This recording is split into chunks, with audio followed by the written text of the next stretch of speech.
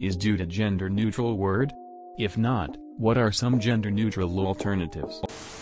Oi. Citizen. I live in Australia. I call literally everyone mate, that includes my partner and parents.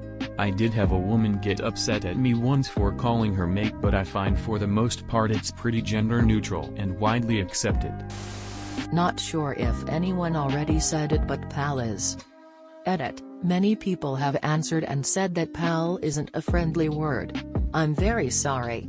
I'm not a native, so I didn't know about it. The times I've used pal, both with native and non-native, they didn't seem to care, so I thought it was fine. Though I saw that many started a funny discussion here, so that's cool. Sorry if I actually offended anyone, never meant to frown. Friend mate folks. Cowards. Asshole. Mate. Sup dipshit. Homie.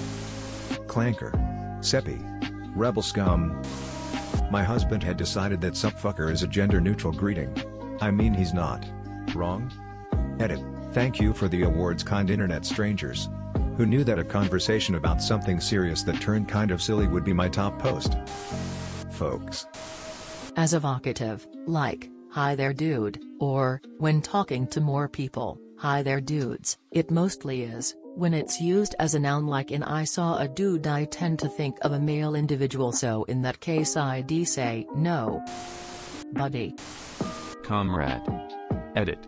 Holy shit, did this blow up? Thanks comrades. At work, we have to be really careful about gendered speech, so I've started using friend or folks. I still use dude as an exclamation. Full stop. I.e. dude. No. El Dutrino if you're not into the whole brevity thing. Y'all is gender neutral. Fuckstick.